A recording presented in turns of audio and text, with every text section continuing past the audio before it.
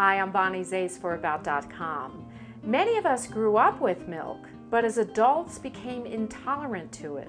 There are some delicious and healthy alternatives to those of us who can't or won't do dairy anymore. Almonds. They're heart-friendly, healthy, and high in vitamins, and they make great milk. You can pick up a carton in the store or make it yourself. It's easy and inexpensive.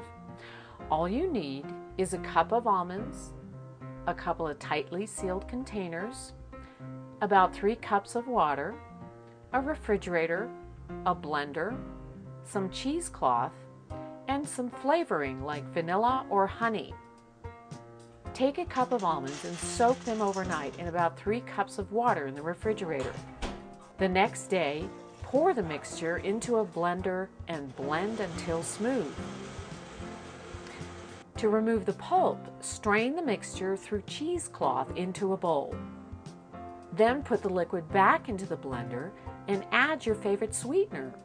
Try vanilla or honey or both. They work great.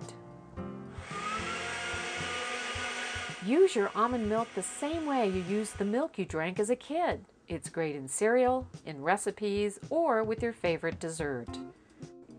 Thanks for watching. To learn more, visit us on the web at About.com.